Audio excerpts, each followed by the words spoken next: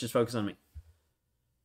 So when we talk about this piece of narcissists not being able to love, I need you to understand that there is one main thing that's blocking the narcissist from loving you.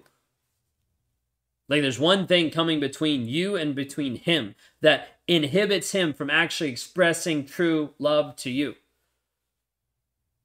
So many different pieces that go to it, but there's this one barrier, this one wall, this one thing that is in between that makes it impossible for a narcissist to love you. When I was first getting with my wife, like I viewed that I loved her. I was like, oh yeah, it was this infatuation. It was this love bombing aspect. It was this high of happiness of like, oh, we're great. I love this person. When in reality, like I wasn't demonstrating, I wasn't showing it. I was like slowly trying to control her.